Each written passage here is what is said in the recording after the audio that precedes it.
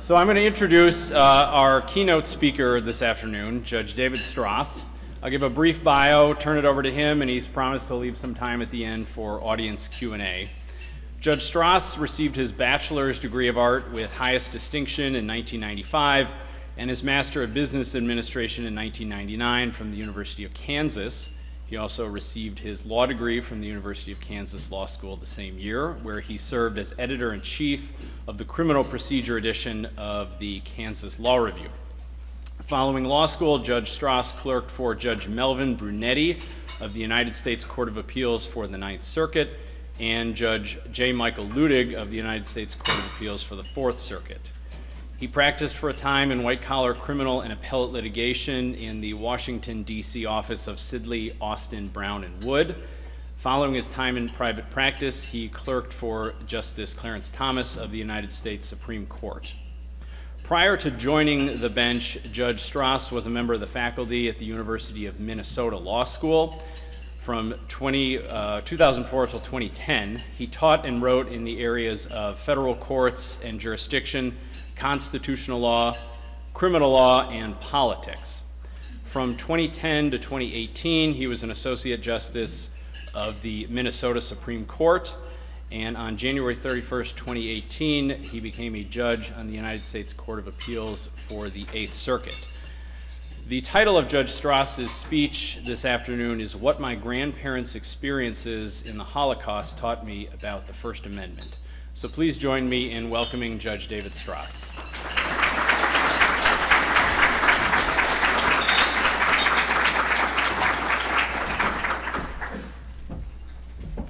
Well, thanks, Matt, and thanks to the Federalist Society for inviting me. I think we were supposed to do this a couple of years ago and weren't able to do it, and so I was so gratified when the invitation went out and I was able to come back and fulfill my obligation to the Wisconsin state chapter. This is a heavy talk. When you're talking about the Holocaust, it hits, for me, it hits pretty close to home. In fact, I was saying that it hits so close to home that I had to take a hiatus from giving this speech for about 6 months because it's a tough speech to give. So I'm back doing it. It's the first time in 6 months I've given it, and I think this occasion is as good as any. So as the title suggests, my grandparents on my father's side were Holocaust survivors. I'm fortunate that I have their personal records. It tells the story of their lives, from their hardships to their liberation to their life after liberation. Their stories and example have shaped me in many ways, perhaps even in ways that today, standing before you, having spent time on this, I can't appreciate. I've come to realize that their stories have done more than just affect me personally. They have become part of who I am and how I view the world around me. To a certain extent, they've also shaped my judging too, and why I hold so firmly to my first principles, those core beliefs that shape how I approach the law. One example is the First Amendment, and in particular, its part in guaranteeing a free society.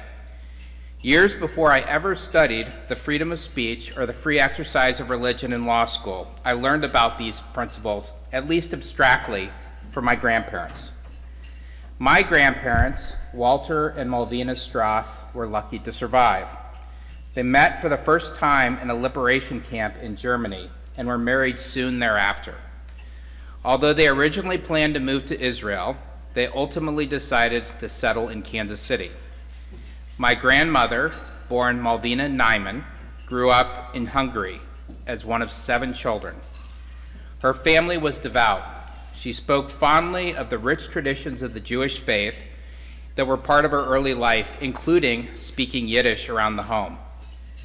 Her relatively peaceful childhood, however, was violently torn apart at age 18 when Nazi soldiers dragged my grandmother and her family from their home. At gunpoint, they were forced to walk all day to a cattle train, which transported them to Auschwitz. Of her family, most of whom I never knew, only 3 of her sisters survived. Although fortunate that she did not perish too, my grandmother suffered unspeakable harms that left her reluctant to share her experiences.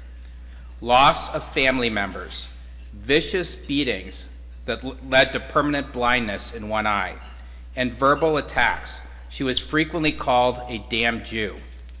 All contributed to lifelong depression and a hesitancy to speak about her time in the concentration camps. Despite spending the better part of several summers with her as a child, I cannot say that I ever really knew anything about my grandmother other than her post-Holocaust life. My grandfather was different. He shared his thoughts on life and the Holocaust in particular with anyone who would listen, not just me. For that reason, I will focus most of my attention during the remainder of the speech discussing my grandfather's experiences and the impact his impact on me. My grandfather, Walter Stras, was young when he was shipped off to the camps. Born in 1924, he was first sent to a labor camp and then to Auschwitz in 1943, around the age of 19. He was one of too few to survive. He passed away in 1995, after I had known him for only 2 decades, but the lessons from his life shaped me to this very day. I did not fully realize his impact or truly understand his suffering until many years after his death. In a way, this journey into his life is my way of honoring him. My first memories of my grandfather were from a young age. I grew up knowing him as a survivor, watching how he lived his life after liberation. By the time I came into the world, he was already afflicted with multiple sclerosis, a disease that took away his ability to walk, to write, and to take care of himself. Despite all that he had seen and endured, however, he was a great and giving man that never complained. Rather than turning inward, he turned towards others in his life. He made a lasting impression on everyone he met, particularly in his efforts to reach out to and work on behalf of other survivors. He once said, and I'm quoting, "Encouraging words have made it possible for me to speak. For the ones who did not survive, the ones who died after their liberation, and the ones who are unable to speak for themselves." For him, telling a story was never easy. Despite liberation in 1945, it was not until the mid-1970s that my grandfather was able to speak to us about his experiences. Speaking in 1979, he observed, "Only in the past 3 or 4 years have I been able to get the courage to speak up. For many years, the feeling that you were not allowed to speak during imprisonment stayed with me. And I'm sure many other survivors share that feeling. We are crippled emotionally as a result of what we had to go through.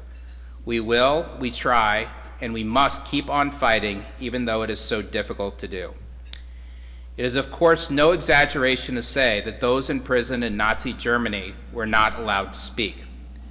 Yet even years before his imprisonment, my grandfather and others like him were forced to wear a yellow Mogen David, the star with the name Jude on it. The Nazis restricted where he could travel and censored his mail. He could not send anything to foreign countries, and the government read everything arriving from the outside. One time, after intercepting my grandfather's mail, the Gestapo questioned him. He recalled that he was happy that he got out alive from the Gestapo building because the Gestapo was tremendously harsh on anybody. It didn't have to be a Jew. Anyone who was opposed to the Nazi regime would be punished.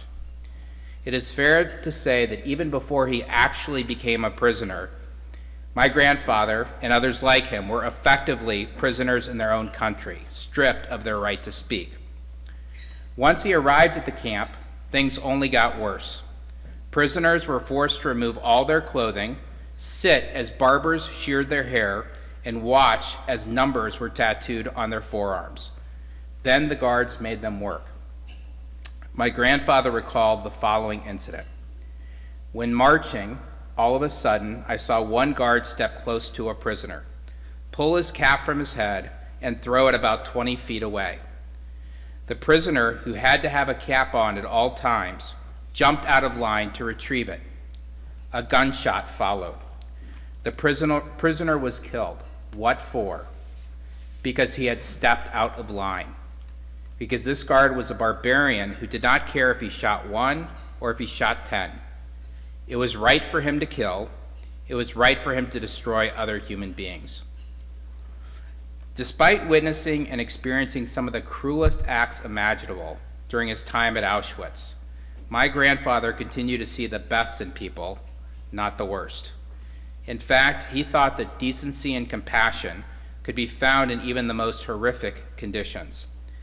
He relayed stories about the repeated acts of kindness that spared his life, acts committed by fellow prisoners in the concentration camps, by those who had nothing to gain and absolutely everything to lose.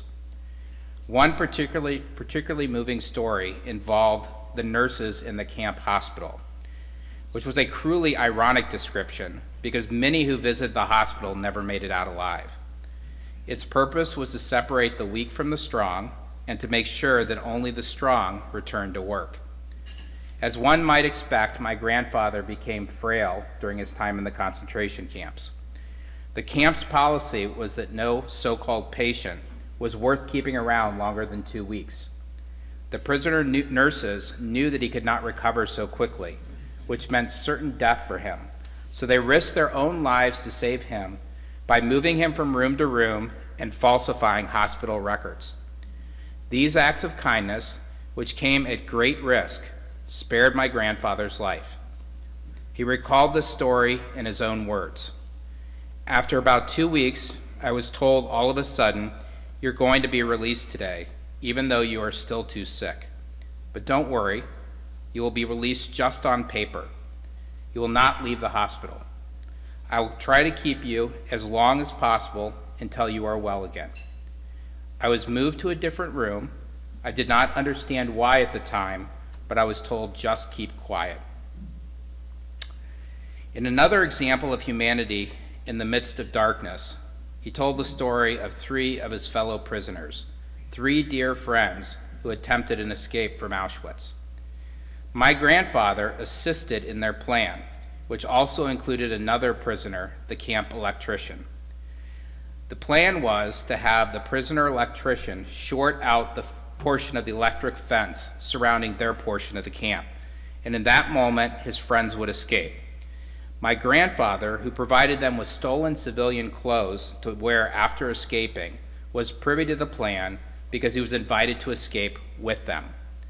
However, as someone who did not speak Polish, my grandfather knew that he would be unable to escape detection outside the fences. So he stayed behind as his 3 dear friends carried out their plan. In a cruel act of betrayal, the prisoner electrician revealed the plan to the guards, not knowing of my grandfather's role. When his friends were caught and hanged as punishment, they could have admitted my grandfather's involvement. Instead, they kept it secret. As my grandfather watched his friends pay the ultimate price, my grandfather never forgot their deep loyalty, which had saved him. To put the rest in my grandfather's words, on a Sunday afternoon, my 3 friends were hanged on the gallows erected in the middle of camp, a place where every morning thousands of prisoners stood at attention for roll call prior to going to work. As part of my work, I took my dear friends down from the gallows, knowing that they had not betrayed me. They had kept their word, and I had survived. Deprived of his ability to speak during his formative years, my grandfather made it his life's mission to share his story. The difficult and sometimes painful lessons that it conveyed were part of why it was so important for other people to hear it. As I grew up, I realized that my grandfather was someone who had strong beliefs and would not back down in the face of adversity. As my colleagues will tell you, past and present, he passed that trait on to me. One example, a little lighter example, comes from my Supreme Court clerkship, when I happened to disagree with a position taken by Justice Thomas. Didn't happen very often, but it occasionally did. I cannot say which case or even what the case was about, because I continue to owe a duty of confidentiality to the court. But what I can say is that I spent more than 30 minutes trying to respectfully persuade Justice Thomas to think about an issue differently. Now I want you to think about that. I had just turned 28 years old, 4 years removed from law school, and I was telling a then 11-year veteran of the United States Supreme Court to reconsider his views. As those who know Justice Thomas might suspect, I did not persuade him. In fact, he told me at the conclusion of the discussion that I had convinced him that his own original views were correct, not what I had in mind. But you know what? Advocating for my beliefs was the right thing to do. Why? Because Justice Thomas taught me a lesson that day by listening very carefully to what I had to say and what I believed, and appreciated the fact that I stood up for my beliefs, even though he was already firmly set in his own. This lesson echoed something I had heard and learned from my grandfather years before. Defending your beliefs, no matter how unpopular they may be, is always the right thing to do. There was another lesson in that experience too. Justice Thomas listened to me. He listened carefully to me. My grandfather also taught me the same lesson. As important as it is to defend your own beliefs, it is equally important to listen closely to what others have to say. These lessons still stick with me to this very day, and they inform my understanding of what the freedom of speech means. The Supreme Court, this is black letter law, has long held that the First Amendment protects the right to receive information and ideas. The Nazi regime, of course, was fundamentally opposed to any ideas except those they endorsed. It restricted speech in every way possible, from compelling Jews to wear the yellow Mogen David on their clothes, to punishing citizens for saying anything critical of the government. Even the mere threat of nonconforming speech was enough, or else my grandfather would not have had to answer for a simple act of sending mail. It is nothing short of remarkable that after the widespread and systematic suppression that my grandfather experienced, he became such an avid and curious listener. Once he came to America, my grandfather sought out the community of other Holocaust survivors. Among his greatest accomplishments was working on behalf of those other survivors, including successfully obtaining financial assistance from the German government and speaking at memorial events to remind survivors that their voices mattered. Perhaps most importantly, he constantly reminded fellow survivors how important it was to be proud of being Jewish. His stories remind me that my own Jewish heritage and faith are an integral part of who I am. And fortunately for me, the country I had the privilege of growing up in is one that has protected the exercise of my Jewish faith, again, by virtue of the First Amendment. I feel blessed that I, unlike my grandparents, have never had to choose between my life and my religion. Perhaps it is no accident that my grandparents ended up here. America has always been a religious refuge. From the early settlers onward, people have come here to escape religious persecution. The Constitution reflects this tradition. Consider what the First Amendment tells us about what it means to be an individual. Unlike what my grandparents experienced in Nazi Germany, no one in this country is a number with or without a tattoo. Our values may be different, our beliefs may be worlds apart, and still the government has no right to tell us what to believe or what to say. Importantly, we are allowed, but we are not forced to wear those beliefs on our sleeves. We can speak about them, we can pray about them, and we can even associate with others who have the same beliefs. Again, all under the umbrella of the First Amendment. These ideas could not be more fundamentally at odds with how the Nazis treated my grandparents.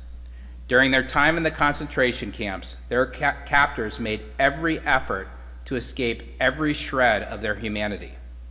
They tattooed numbers on their arms and took away their names, their belongings, and even their clothes.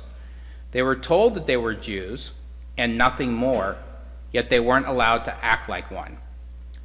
Luckily for my grandfather, he was able to maintain his own sense of identity despite the best efforts of his captors. He always remembered the importance of maintaining connections to community, identity, and religion. Even through my grandfather's most difficult days, he never forgot who he was or the community to which he belonged. So what does any of this have to do with judging or the law? The reason why we're here today. To start, his experiences remind me about the wisdom of our own Constitution, from setting out our enumerated rights to protecting them through the separation of powers, with each branch of government serving as a check on the others. It also brings into sharp focus the importance of the rule of law in our society. In large part, the evils of the Holocaust were a result of the personal views of just a few powerful individuals who were able to use the law and the legal system to their own ends.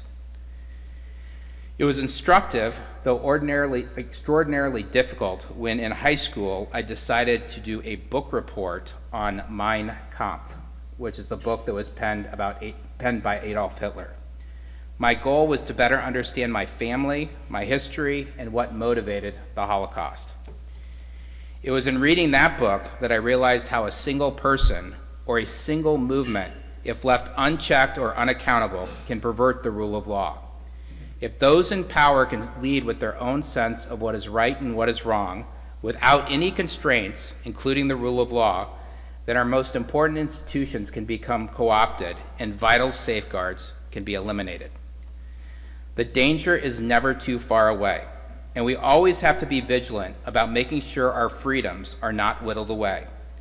One case from my time on the Minnesota Supreme Court stands out.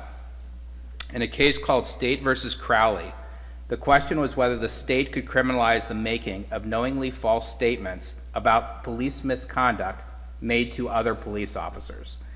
That's a mouthful. The law may sound innocent enough, but I noted in my dissent that it came very close to prohibiting the very type of speech that is at the very heart of the First Amendment, speech critical of the government. And it did so by attaching a criminal sanction, likely deterring any citizen from making any complaints about police misconduct, true or otherwise. First Amendment doctrine calls this a chilling effect. Of course, lingering in the back of my mind was a single fact that the Nazi regime had made it a point of defining truth and falsehood too, leaving few in Nazi Germany willing to speak. Another case that comes to mind is a case called Telescope Media versus Lucero, which involved a couple who produced wedding videos through a family-owned business. They wanted their videos to promote a certain message celebrating marriage as a sacrificial covenant between one man and one woman. For that reason, the couple was unwilling to produce wedding videos that depicted same-sex weddings. The problem for them was a Minnesota anti-discrimination statute that said if they wanted to produce any wedding videos at all, they had to provide them to everybody, regardless of the message they were trying to express. On behalf of the court, I authored the majority opinion holding that the message that they were trying to express through their videos was protected First Amendment expression, no matter how unpopular their views may appear to others. Minnesota's law, in turn, was a form of compelled speech because it required the couple to speak favorably about same-sex marriage once they made the decision to speak favorably about opposite-sex marriage. Here's the point. The point is that if we decide that government can prohibit offensive speech, speech is not really free anymore. It would surprise no one that I would have been personally offended by the decision by the Supreme Court in the 1970s to allow neo-Nazis to march through a Chicago suburb filled with Jewish residents. But that's not the point. As the Supreme Court put it, the bedrock principle of free speech is that the government may not prohibit the expression of an idea simply because society itself finds the idea offensive or disagreeable. I am worried that this foundational principle sometimes gets lost today. It is also a right that we enjoy. This is not a right that either one of my grandparents had. As my grandfather said of his experience at Auschwitz, I saw then what concentration camps meant, the destruction of the human being, of his dignity, of his self-esteem, of his confidence, of his beliefs in God, of his beliefs in the fellow man. Wrapping up, this is always the hardest part of the speech for me. In wrapping up, I want to let my grandfather's words again speak for themselves. As my grandfather told a group in Kansas City on April 22nd, 1979, I'm sitting before you in my wheelchair, the lifeline for my daily independence, disabled from the after effects of malnutrition and mental stress during the times I was a slave laborer and prisoner in labor at the concentration camps. I sit here before you with extreme physical and emotional pain. With all my handicaps, I'm humble and thankful that I'm able to be here and represent the ones who cannot be here. You who came here because you do care about your fellow man should listen.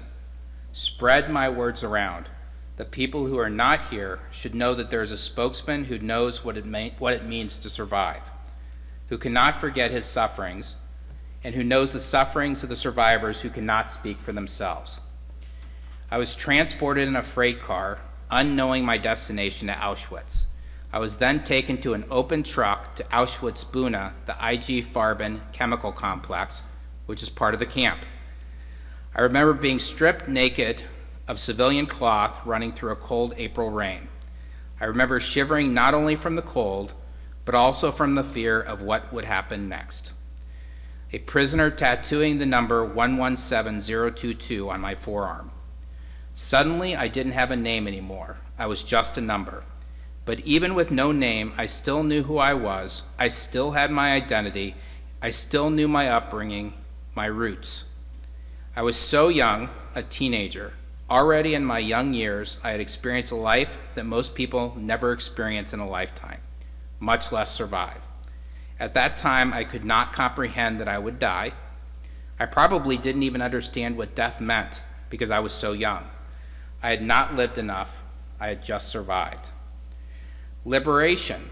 What did it mean to us? You try to find members of your family, but you know they're not coming back. You immigrate to new and other countries, new surroundings, new language, new customs. You find a job. You work hard to support yourself and your new family. You get accustomed to your new country, a free human being finally. Suddenly, your thoughts come back to a time when you were subjected to inhumane treatment. The joy of liberation and freedom somehow gets lost with your own inner feelings. Something is wrong with me. You question yourself. Why did I survive? Why? All of a sudden, life is a struggle again. Who can you complain to? Maybe no one wants to believe that we are suffering from the after effects of the Holocaust. Some people believe us, but not the ones who are responsible for it. Right now, we are still fighting for the damage done to us, for our rights. I am speaking the facts and the truth for many survivors. We, the survivors, have to let the world know that we will never again allow another Holocaust. All of you here in this room, may I call you my friends, we must speak up and let the world know that we are proud of our heritage.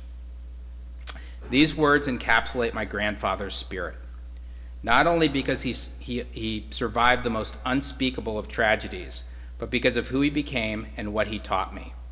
It is important not only that we remember those words, never again, but that we never forget what people like my grandparents endured and the lessons we can learn from them.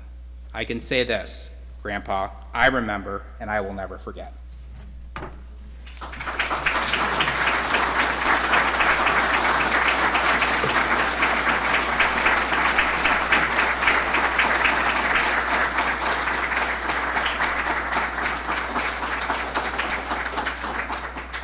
I think we still have some time for questions. If anyone has any, I'm happy to answer them.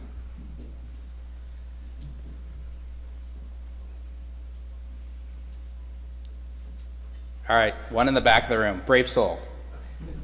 Where in America did your grandparents move to, and did they have family here, or were they on their own? So this is a funny, not a funny haha story, but a funny story in the sense that it's a small world. So they moved to Kansas City at the with the support of a prominent Jewish family, the Brand family, and in particular Hyman Brand, who sponsored them coming over and living in the Kansas City area.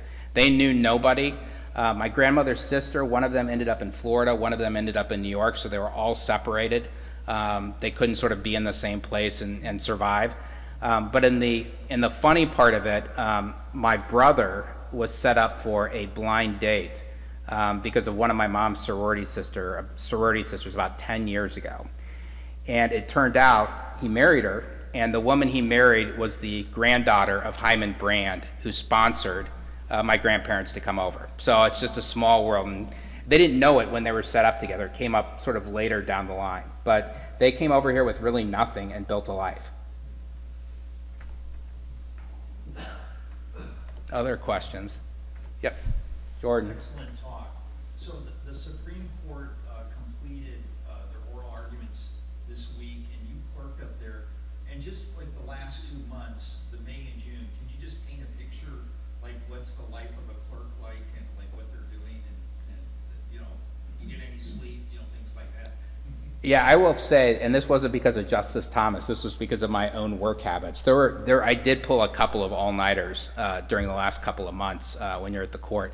They're trying, you know, they have this hard deadline, which has become a little less of a hard deadline under Chief Justice Roberts of trying to get everything out by the end of June. I think they extended it a couple times into the first week of July over the past couple of years. But it is yeah, it is a tough, I mean, it's really exciting to be there, and I loved every minute of it.